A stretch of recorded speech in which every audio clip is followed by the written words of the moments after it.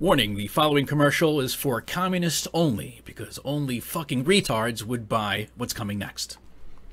Hello, comrades. Have I got a product for you? You know, in your communist utopia, it's going to be pretty cold because there's not going to be any heat or electricity. And I have a wonderful product that's going to keep people warm. Tell them, ping pong ching chong. Oh, Peepo Kindering. That's right, straight from the motherland, China. This is Antonio Gutierrez, Old People Kindling, endorsed by Democratic governors everywhere. Oh, Peepo Kindering. Let's face it, comrades, in order to have our communist utopia, we've got to get rid of the old people because they're a drag on society.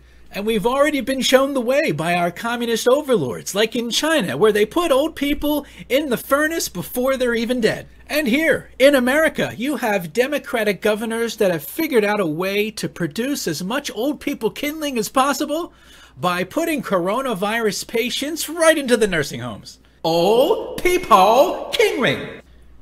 Now, some of you may be asking, how is this legal? Bitch, this is communist China. They don't give a fuck. They put people in camps. Oh, Peepo Kindering. So if you want to make Antonio Gutierrez very happy, stock up on Old People Kindling because you're going to need it because there's not going to be any heat in the communist utopia. Oh, Peepo Kindering.